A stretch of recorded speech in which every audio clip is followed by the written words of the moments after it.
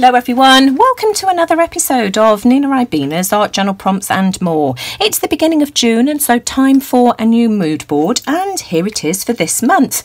Now, all of these photographs here on the mood board were taken in my garden throughout April and May, and I posted some of these pictures on Facebook, and a couple of people commented that, you know, it was a mood board, so that's what I've decided to use for this month. Now, let me just hold it up so that you can see, and let's maybe expand this. Lots of different options. We've obviously got lots of flowers because it's in the garden. We've got the wisteria and the clematis, so whites and lilacs here. We've also got the bluebells. We've got rhododendrons in sort of like a light pink, a white, and the deep fuchsia. And we've got another rhododendron here, obviously white with a bee going into the centre. So, you know, we've got bees, we've got the hen here, or cockerel, whatever it is. This is just a piece of wire work. It's just a garden ornament. And I really like all the rust. I like the colour as well, which is sort of like a green colour. I like the texture, the pattern in that wire work as well. It's also standing on a wicker basket again. You know, think of patterns and textures here, not just the images themselves. So there we go. We've got the rhododendron, as I say, with the bee going inside, the bluebells. We've got the archway here looking out to the rhododendrons, the wisteria on the balcony. You can see the underside of the balcony here, and also a feather that I found lying on the ground. So, you know, lots of different options, I think, to take for inspiration for this month. I'm using a piece of heavy cardboard food packaging as my substrate this week, and you can see that I'm giving it a few coats of gesso. I want a nice sealed layer because I want to use some crackle glaze. So I think this is the third coat, and I'm just smoothing it out now, making sure that I've got a nice even surface to work on. And now that my gesso is thoroughly dry, I'm applying some of the Deco Art Media crackle glaze. Now, it's important that you don't overwork this glaze, so I'm applying fairly even brush strokes. I start off from the left and then flip my page around and carry on adding the glaze to the other side. And then I leave this to dry naturally for about 45 minutes before coming in with my heat tool. Now, once the cracking is really well established, it's absolutely fine for you to finish the drying process off to speed things along with your heat tool. I've achieved some wonderful crackle here, and it hasn't been affected by drying it with the heat tool whatsoever. Now you can see that the cracks are larger in some areas than others. The larger cracks are where I've applied a heavier layer of the glaze, that's all. Now you can see that I'm struggling to round my corners. I should have done this before I applied any of the gesso or the glaze, because that cardboard really is quite thick and my punch is not really heavy duty enough for this. Now you can see that the background is very shiny at the moment. Of course, the crackle glaze is like a varnish. So to give myself a key, before I start applying any colour, I'm using a small amount of watered down gesso just to go over the background. Of course, I don't want this layer to be too thick because I don't want to fill in all those gorgeous cracks.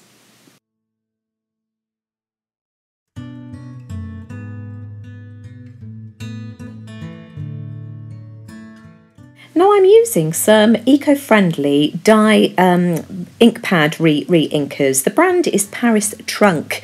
I don't recommend these at all. I bought the ink pads and I ended up getting all my money back because they were just so dry. I just couldn't get any impression, but I've got the re-inkers left over.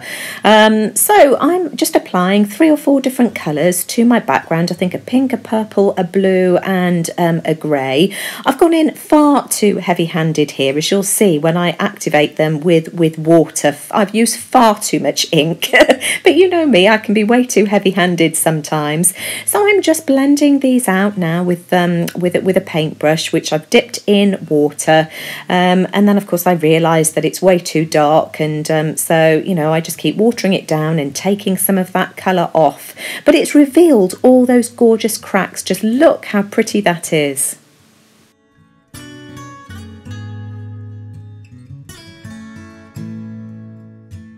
given it a quick dry, and I've decided to go over it with some of my white furniture wax. I just love the effect that this gives, and of course this lightens the background as well, and just gives it a really lovely texture.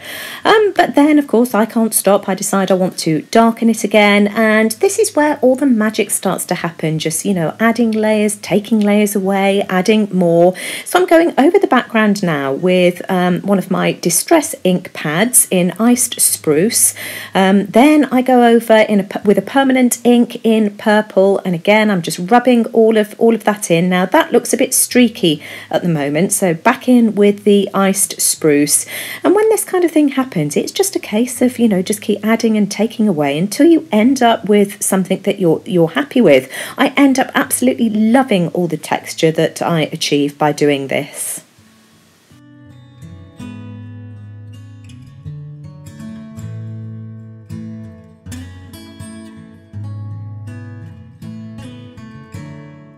So now I want to grunge the background up a bit, so I'm applying some black ink. And you might be thinking, oh my goodness me, Nina, stop.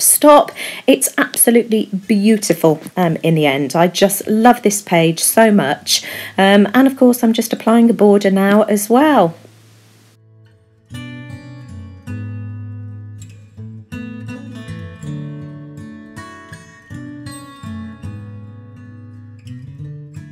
Absolutely love how this is looking so far, although it ends up looking completely different by the time I've finished. So I'm just applying another layer of that white wax finish and buffing it off, and then I want to add my focal image.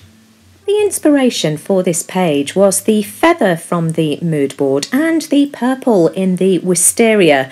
I've not taken it too literally. I'm using a peacock feather, and I'm using grunge paste. In fact, it's called fibre paste. This is by Golden. Any kind of modelling paste will work through a stencil though. It's just that I really like the texture of the fibre paste because, well, it's just really fibrous.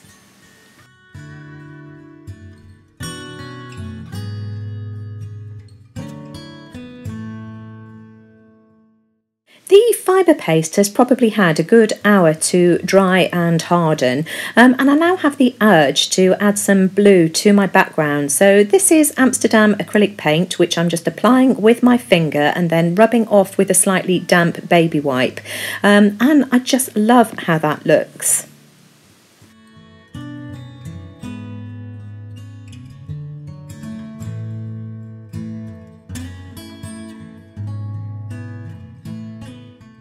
Now you can see that I've already added some colour to my feather. Apologies, I forgot to stick the camera back on, but I just used the dye re-inkers and then brushed over it again with the damp paintbrush. So I'm just carrying on with that process, just, you know, adding more colours. And this is where my struggle starts. I have, in fact, I absolutely love it at this phase, but of course, me being me, didn't know when to stop, and I'm glad I didn't, because I end up with a page that I absolutely adore, and I wouldn't have that if I hadn't stopped here. But it does take a lot of fiddling for me to get it the way that I want it. Now my peacock feather is looking a bit flat and dull, and so I decide that I'm going to add some of the Pebeo Studio acrylics, but I overdo it in terms of the colours. These colours just do not work with the background at all. So I then end up adding some of the colour to the background, and it just goes from bad to worse, and I get really frustrated with myself.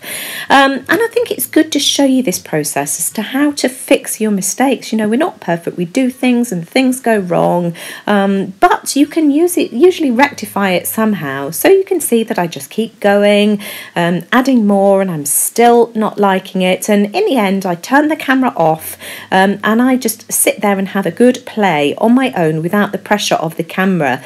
And you can probably tell that I've added some white paint and also some silver metallics, and that has just toned everything down. And I'm also adding some white paint to the background as well, and now things are starting to look better. Now, I am not going to lie, it's taken me quite a while to get this page oh, can you hear that plane? It's taken me quite a while to get this page to this stage, where I was actually happy with the colours of the feather and in the background, and so I've just kept playing and playing and playing, and I just love it. It's taken me an awful lot of fiddling. So all I want to do now is just frame my page. So I've got some black soot Distress Oxide ink here, so I'm just going to go all the way around the outside. You could see that I was adding white paint as well, because I just felt that the background was just a little bit too dark in comparison to the feather, but now I just absolutely love it. I think it's gorgeous. I'm not going to go too heavy-handed with the border, because I don't want it to be too dark again, but you know I like to frame things, and I've got the right amount of crackle. I just absolutely love that. There is so much detail in that page. I just think it's beautiful.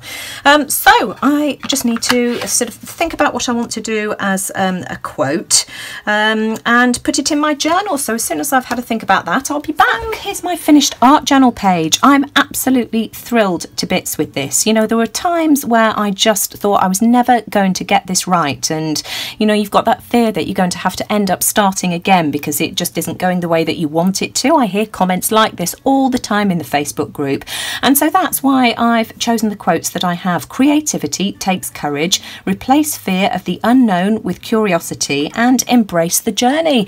And I think that's it. You know, don't be frightened that things are not going to work out. Just keep going. I just kept adding more and more and more until all of a sudden I thought, yes, that's it. It just seemed to come together all of a sudden.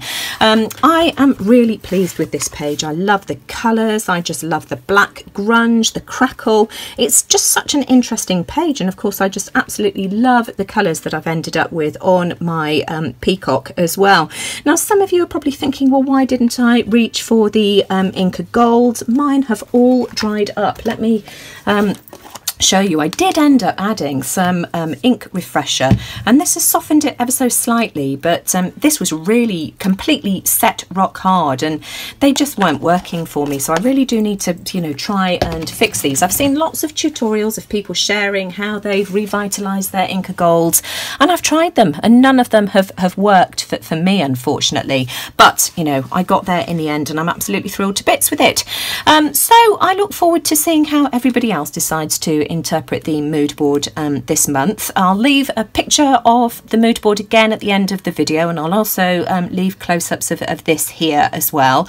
You know, feel free to interpret it in any way you like, and if you enjoyed my video this week, as always, I'd really appreciate a thumbs up, because it just lets YouTube know that you like what I'm doing, and let me know what you think in the comments below.